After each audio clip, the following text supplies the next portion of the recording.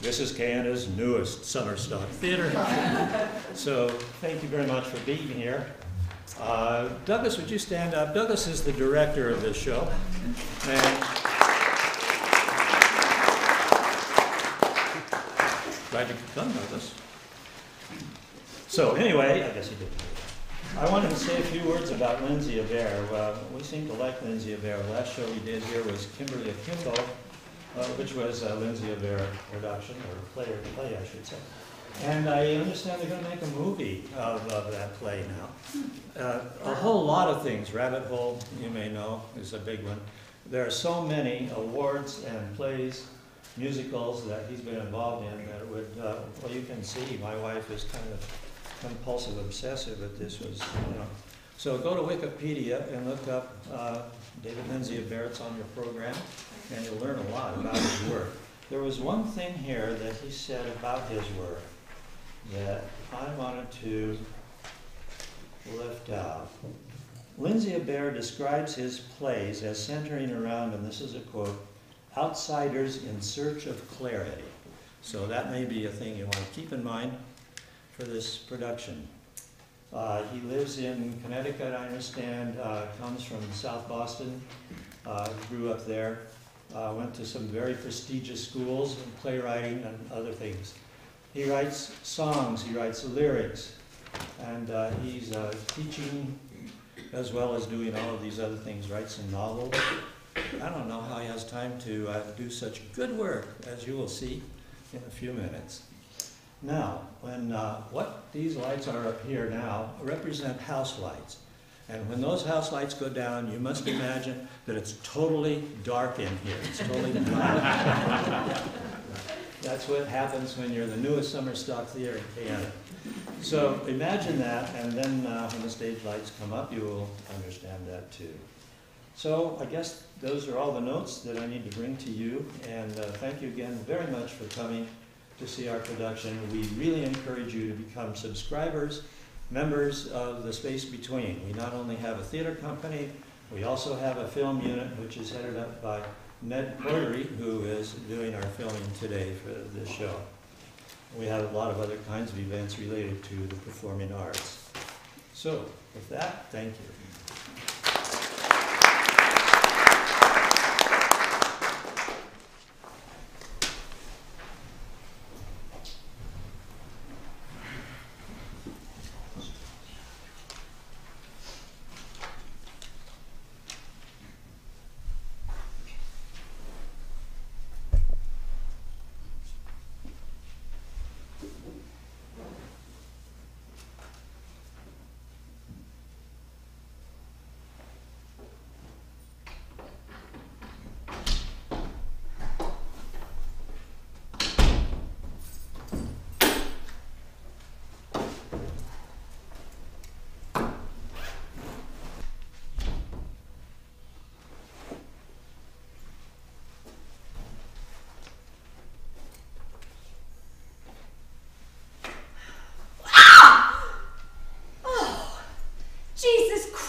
Benny, what are you trying to do to me?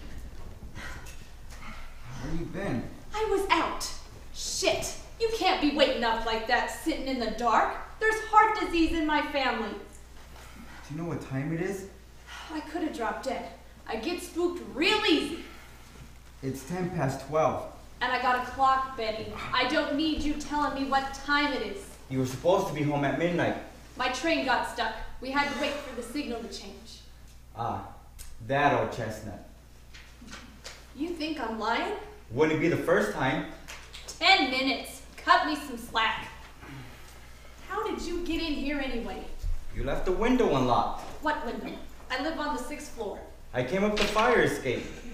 What, are you retarded? What if you fell? Nah, baby. I'm like a cat.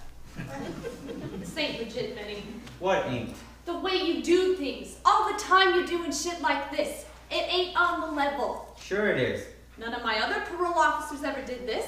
Did what? Break into my apartment! Oh, come on. It's creepy. You climbing in my window, waiting in here with all the lights off. What if I didn't realize it was you? What if I freaked out and maced you or stuck a knife in your gut or something? Well, for one thing, that would probably qualify as a parole violation. You want to check up on me? You wait on my doorstep. I don't want to come home and find you laying all over my furniture. I don't even know you hardly. Besides, don't you need a warrant or something to come in here like that? Well, let's not get all hung up on warrants and legalities, okay? We're talking about your curfew right now and your blatant disregard of it. My train got stuck. Then you need to allow for setbacks then, because trains get stuck all the time, and if you're late, then I'm obligated to report that to the parole board. You understand? I'm their conduit. Uh-huh, right. Conduit. That's terrific. I'm sorry, but late is late. Midnight is midnight. You gotta hop in your pumpkin and get your ass home. Otherwise, you're going back to jail, Connie, and I know you don't want to go back to jail. What's that? Oh, that's a tort.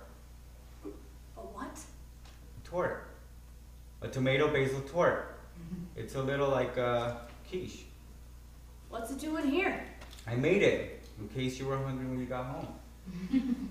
You made a tort in my kitchen? Yeah, And you carried all the ingredients up the fire escape. that's right. And nobody stopped you? No. Fucking neighborhood, I'm telling you. Hey, assholes! You see a guy crawl in my window with bags of food, call the frickin' cops! What is wrong with you people? What's the matter? You don't like tort? What I don't like, Benny, is you coming up into my house and busting out my pot. It does look good, though. Right? I'm hungry, too. I'm gonna get a fork. There's some porcini mushrooms in there too. I don't know if you like porcini or not. I like portobello better, but that's okay. I hope it's still warm.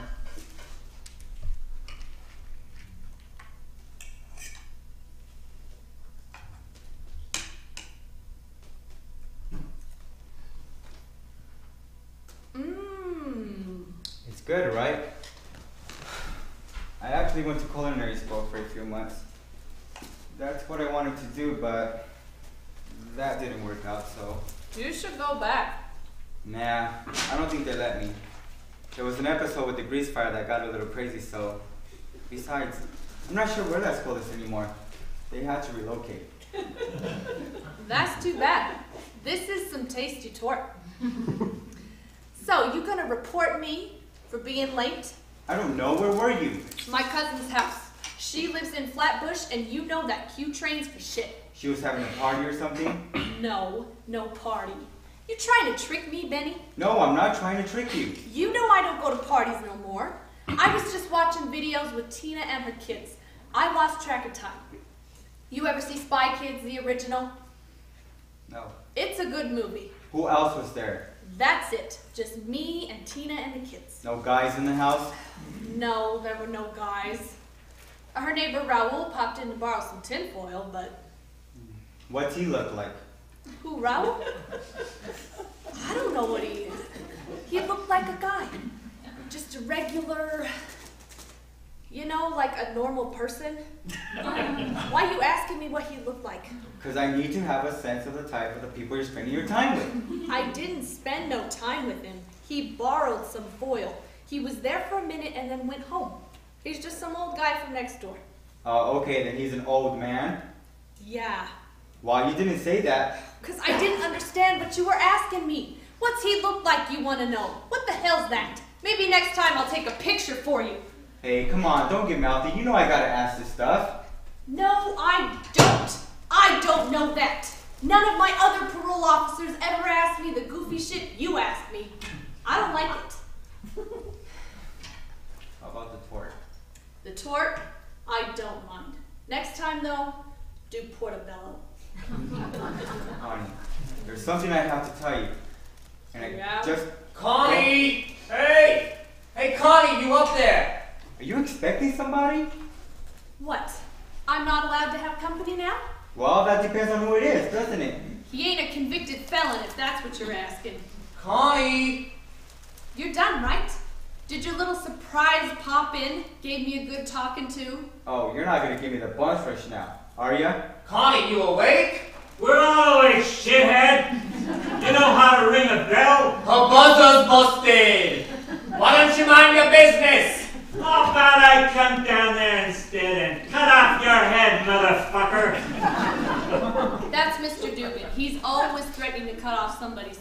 then. Connie! Is this guy your boyfriend? Come on, Benny, you gotta go. But I want to meet this gentleman caller of yours. You got some real boundary problems, you know it. Yes, yes I do. You're not the first person to say so. Hey, how you doing? How am I doing? My throat's sore, man. Let me up. Let you up? I don't even know who you are. It's me, man. Cliff. How can I help ya, Cliff? Is Connie up there? Yeah, Cliff. Throw down She's the here. key. The thing is, Cliff, Connie has a curfew. What, you her father? No, not her father, Cliff. Let me up there. Do you got some business here with Connie? Yeah, I got some business. Now, throw down the key.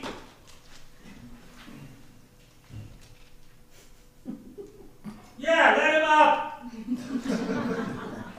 I gotta work at 6 a.m. Oh, why you lying, Mr. Dugan? You've been out on disability 3 months. You don't have no work to go to. Connie, that you? Yeah, it's me. Throw down the key. I'm trying to sleep. You ain't trying to sleep either. You over there watching the Spice Channel. I can see it from here. Why don't you buy some shades, you dirty pig? Connie! Wait a minute. Hand me that sock.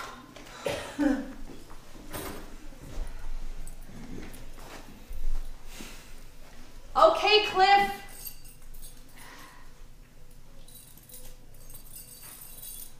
Here it comes. You got it? It got stuck on the telephone wire. It's hanging there. Shit. Hand me your shoe. For what? I gotta try to knock that sock off the wire. Why don't you use your own shoe? You crazy? I just bought these. You got it? Man, no. Hand me your other shoe.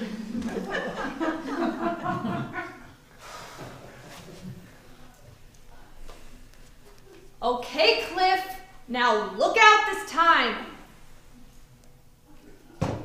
You got it now? Yeah, got it. All right then. Come on up.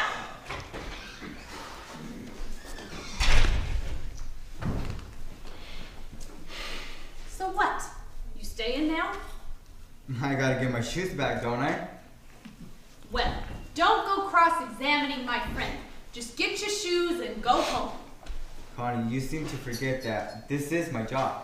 No, this ain't your job. This is harassment. You think I'm not going to report all this? Breaking and entering and cooking torts? That ain't right. I've been through the system, remember? And ain't none of this shit kosher. Just tell me this guy's not your dealer. Now come on, why you gotta be like that? You know I have to ask. Didn't I say I spent the night watching movies? Why you gotta bring up drugs? That's just tacky. You just sullied a nice night with my cousins. I'm sorry. You should be. You need to get yourself a partner. Because you can't be playing good cop, bad cop by yourself. You only confuse people. I confuse you? Yeah, you confuse me. Well, the feeling's only mutual. See, I don't even know what that's supposed to mean. You're cryptic. You know that word? Yeah, I'll look it up when I go home. Well, you should. You might find a little picture of yourself in there. It'll say cryptic. See this guy. Who is it? It's me, man. Cliff. Who do you think it is? Damn, those stairs just about kill me. This is my parole officer. For real? You didn't commit any infractions, I hope. What brings you out tonight, Cliff? You don't have to answer his questions. You ain't on parole. Connie and I have a date. Huh, a date. Interesting. Where are you kids headed? We ain't headed no place. It's an indoor date. Ah, an indoor date. See that? He tried to trick you into saying we were going out. Crafty. You're not a bad influence, are you, Cliff? No, man. I'm wholesome. Good, because you know, I gotta look out for this girl. You ain't gotta look out for me. You ain't gotta worry about me. I treat Connie real nice. Don't I, baby? You done now? Almost. There's just one last thing. It's been a couple of months after all. Couple months since what? Part of the program. You know that. You kidding me? Random test. Right. Except this don't feel so random to me. What's the big deal? You're clean, right? Yeah, I'm clean. Alright, then no worries. Just give me a little pee, and I'll be lost. Except I don't have to pee at the moment. That's okay. Because I can wait. Give me the fucking cup.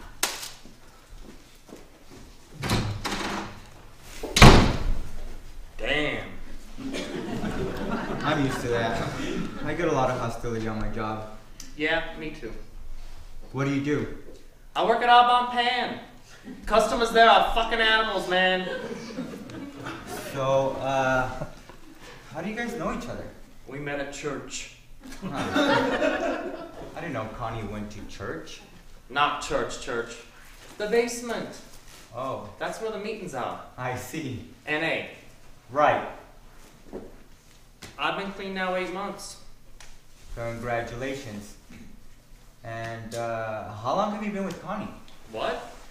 Connie, you I just ain't- start dating her? I ain't dating her, man.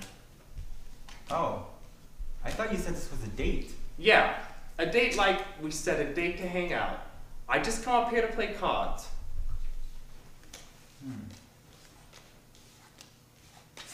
I see. Besides, I got a boyfriend. I can't be fooling around with Connie. He'd kill me. I see. See, Saturday nights, Connie and I stay up late, playing cards together. That's all. So we don't go out and get all fucked up the way we used to, in trouble and whatnot. It's like a buddy system. Right. That's good. That's a good system. You thought I was screwing her. I wasn't sure. You were jealous of me. No. Yeah, you were. You were jealous of me. That's some funny shit.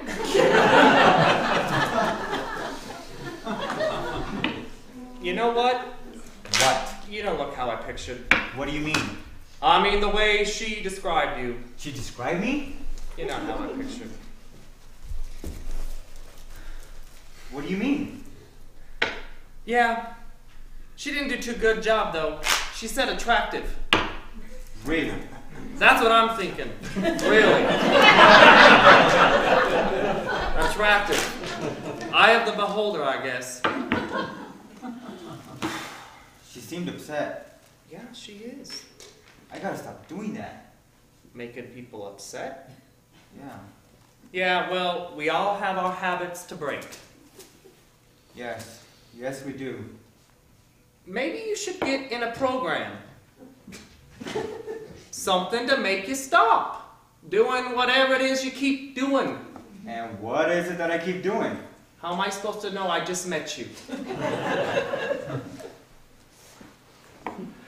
I'm just saying, a program's good. Structure and whatnot. Yeah, well, I don't really think they have a program like that. Oh, What I- is I do? You'd be surprised. My cousin couldn't stop getting tattoos. He was like totally addicted. For real, same as me, except it was body art. Crazy skulls, devils, evil pixies, whatever. All over his whole body. And he found a program. Made him stop. So, they got something for him. I bet you could dig something up. You should Google that shit, you know?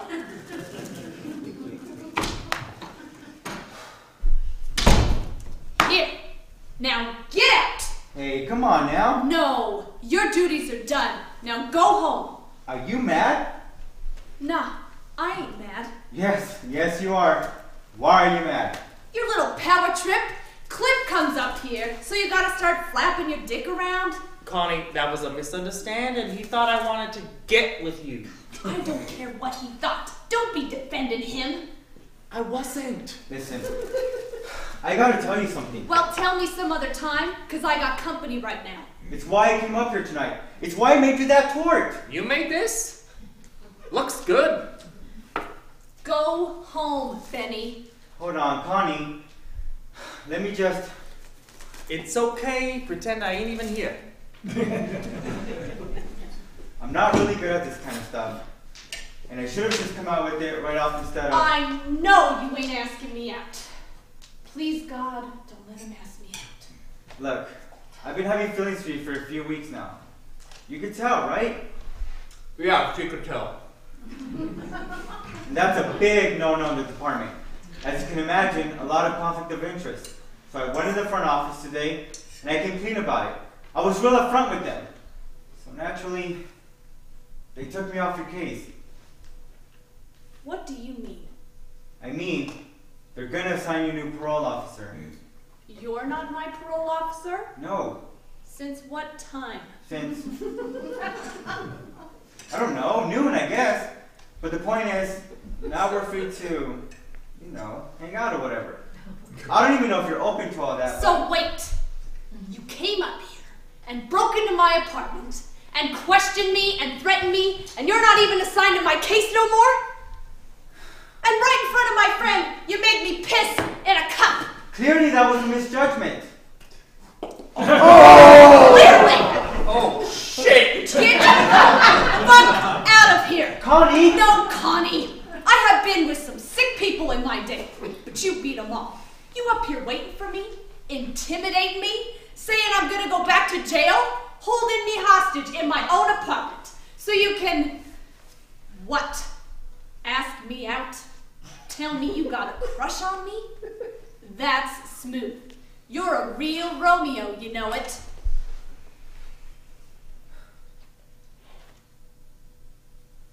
I'm sorry. Yeah, you're sorry. You're sorry you got a face full of piss. Look, this was stupid. I know. I do stupid things sometimes. I just wanted to... I didn't know how else to talk to you. You call me up.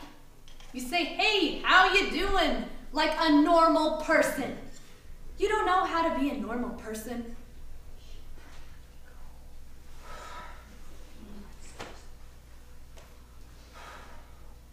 I'm gonna go. You do that.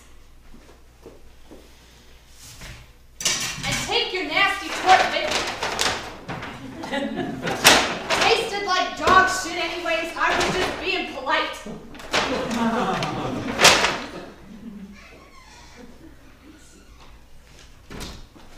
Get out!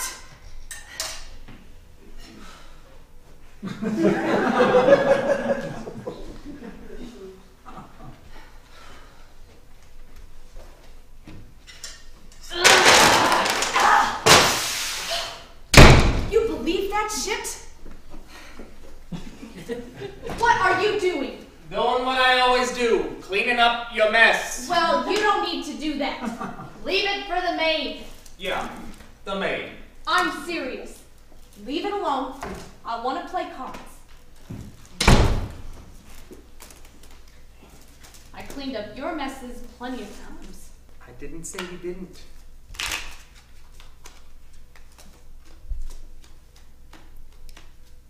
You gonna call him? Cliff, please. You're gonna though, right? Someday? Maybe?